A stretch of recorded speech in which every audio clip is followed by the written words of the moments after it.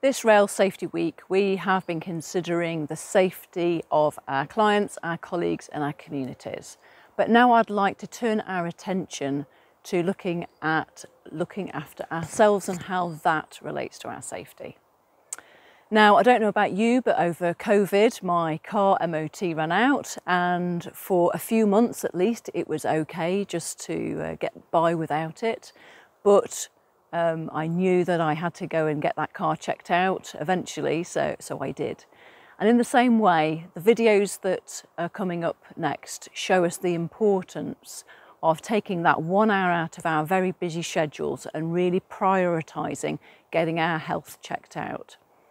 So listen to these stories, and I'd like you then to think about what warning lights have you got on your dashboard.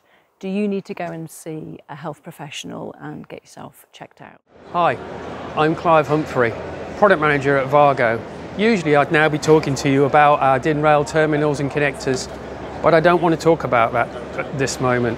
I want to talk about myself. In February this year, I was diagnosed with prostate cancer. It was a real shock. I have absolutely no symptoms at all. It came out of a simple blood test at a men's health clinic. I'm currently waiting for an operation. It's going to be life-changing, but the consequences of not having the surgery or any other treatment could be a lot worse. If you get the chance, if you're a man over 50 or you know somebody that is, if you do get the chance to have a check, then please do. It really could make a difference to your life. I'm Heidi Lee, Marketing and Communications Manager for DB ESG. We're an engineering rolling stock consultancy located in Derby. In November 2020, I had a tennis ball size grade 2 meningioma brain tumour removed in an ear-to-ear craniotomy. I am very lucky to still be alive, thanks to a GP who recognised my symptoms as something that could indicate a brain tumour, which is really rare, but still she pushed to get me a brain scan and a diagnosis, which was difficult because we were in the middle of the COVID pandemic. My symptoms were headaches, nausea and vomiting, especially in the morning, a lot of pressure behind my right eye, and towards the end, before I had my craniotomy, I also had right-sided tinnitus. My tumour was in my right frontal lobe. Normally, those symptoms would indicate migraines, stress and anxiety, maybe a sinus infection, or perhaps the menopause. So as I said, I'm very lucky to be here. And my advice to everybody is, you know your own body. If there is something that you don't think is right, please seek help. It really could save your life.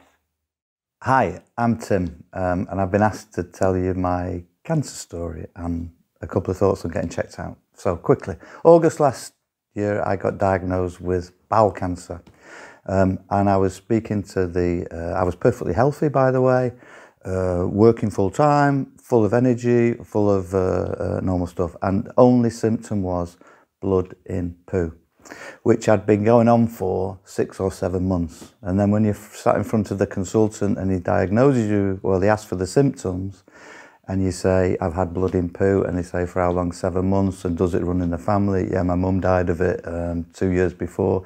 You feel a bit stupid that you didn't get checked out sooner, as soon as anything changed. So my advice to anybody, the sooner you get it checked out, any issues, any changes in your body that you can feel, get it checked out, because it's certainly less painful, you've got more chance of success, and the treatments are going to be less drastic the earlier you find these things. So please get checked out every opportunity you possibly can, especially if there are changes in your habits in your body. Hi, I'm Donna Hoffman, Managing Director of Inside Out Group and also Rail Forum Board Member. I just wanted to finish this video by saying a huge thank you for the people who have spoken on this, for being brave and courageous, sharing their story. I learned a quote last week which basically said, if you have your health, you wish for lots of things. If you don't have your health, that is all you wish for. The health and safety of all of us is so important, and looking after ourselves is so important. So please, as the people have said in these messages, if you have any signs or symptoms of something not quite right, please do seek help, please share, and yeah, please look after yourself, and thank you everybody for watching.